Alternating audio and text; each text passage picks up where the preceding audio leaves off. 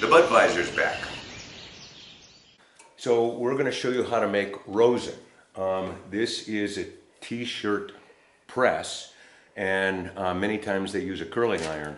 And Mike's going to show you how to create rosin in this t-shirt press. Go ahead, Mike, show them that action. So in this next process, from taking our pressed hash that we like to press beforehand, we're going to take it and put it between parchment paper. If you don't have a micron mesh bag to use, parchment paper is just fine.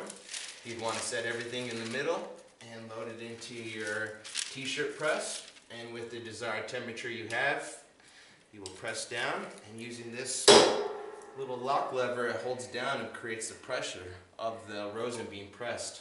So what you could imagine, it's like a grape being pressed and all the good juices being pressed out of the grape, creating a high-end rosin product. Now in this process, you could see as the hash was being pressed, on the outside is your remnants of the good CBDs, terpenes, and flavors of the pressed hash turned into rosin. So this is going to be your end product that you would like to enjoy.